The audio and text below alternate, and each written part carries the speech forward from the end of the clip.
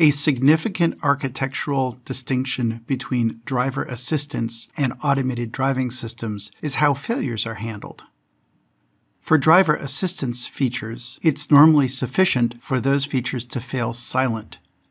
What this means is that if the driver assistance feature cannot operate properly, it needs to detect that it has a problem and then shut down that feature so that the driver can continue to drive without the feature causing problems.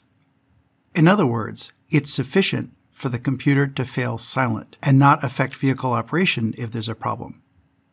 When switching to a fully automated system, the computer controls the vehicle. There's no driver continuously in the loop overseeing vehicle operation.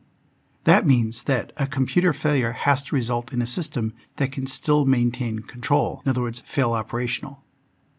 There's a reason that aircraft have two engines.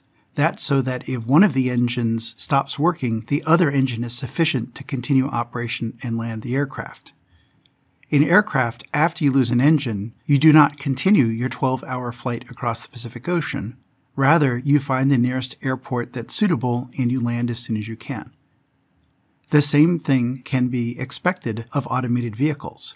If they have a major computer failure, they can be expected to move to some sort of degraded mode and not continue an extra long mission during which there's too high a probability of other computers failing. This even affects SAE Level 3 vehicles. If there's a computer failure that prompts a takeover request, the vehicle still has to remain under control while it waits for the driver to take over control, or lacking that, performing some sort of maneuver to reduce the risk. That means that if one computer dies, there needs to be another computer ready to take over. That requires potentially more redundancy than a conventional vehicle, and it requires different fault management. On automated vehicles, computers no longer just fail silent. They have to fail operational and keep working at least for a little while to do something to mitigate the failure rather than leaving the vehicle uncontrolled at highway speed.